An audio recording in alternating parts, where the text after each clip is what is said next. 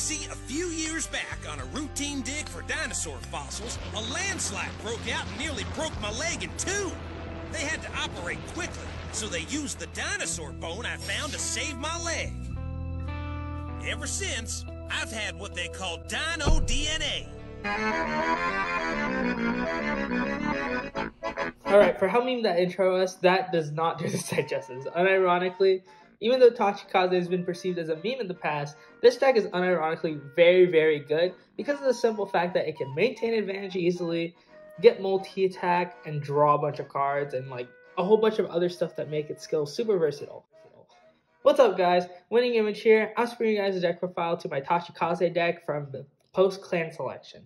So this deck is obviously one of my favorites. As you guys know, I really enjoyed the Tachikaze style of Ancient Dragons and Gaia, and have a Gaia premium deck, but that's a story for another day. What's really cool about this deck is that it has multiple ways to win the game. Starting off with Red Tyrannosaur. So I don't know if you guys have one for Dino Fury, Dino Charge, Dino Thunder, and Mighty Morphin. So he has this really cool skill that during your turn, if 3 or more equip gauges were put, all your front row rear guards get 5k, and that's a continuous skill. So even if you call over it, which you'll see has a lot of ways to call over, and then its other skill, Counterblast 1, Soul Blast 1, you draw 2 cards, call 2 cards from hand to rear guard, and then you put the top card of your deck as an equip gauge. So this is where you have to be careful.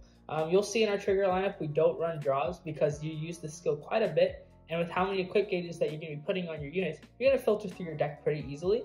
So it's just another way of accelerating your deck state, helping you close out games. However, what I really like about this card is that your opponent doesn't need to be at grade 3 for it to really go off. You can do it as soon as you ride it. And then for our backup, you know, Dino DNA, Gaia. Gaia is just mainly here for a finisher. During your turn, all of your rear guards with an equip gauge get 5k, and then if your opponent's Vanguard's grade 3 or greater, they get 10,000.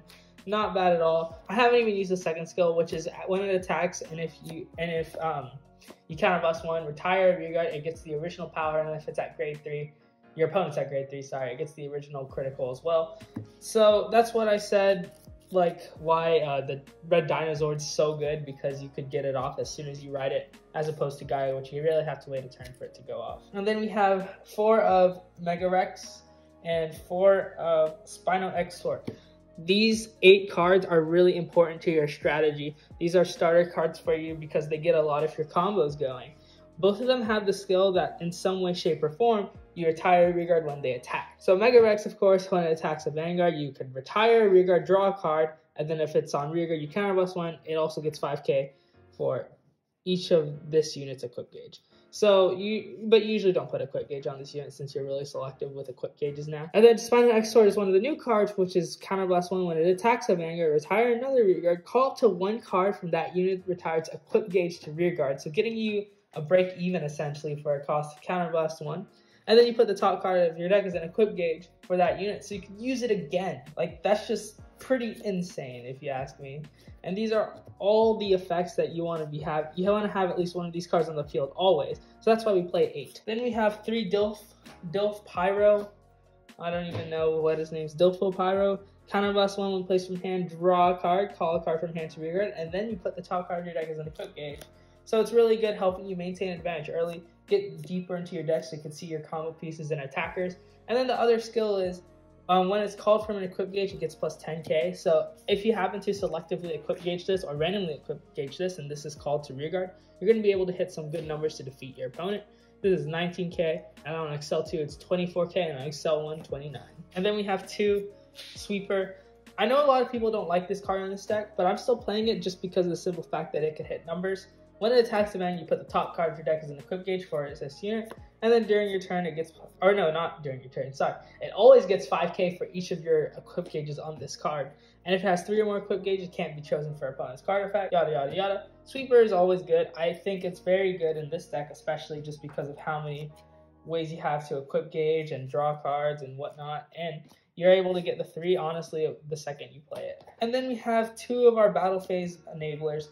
Regulodon. So some people like to set 4. I like that too because I think the 4 is a little overkill, especially with how many cards that can equip gauge in this deck. You're going to deck out quite a bit if you're not careful. So it has the cool skill that when it attacks you, put the top card of your deck as an equip gauge for one of your rear guards.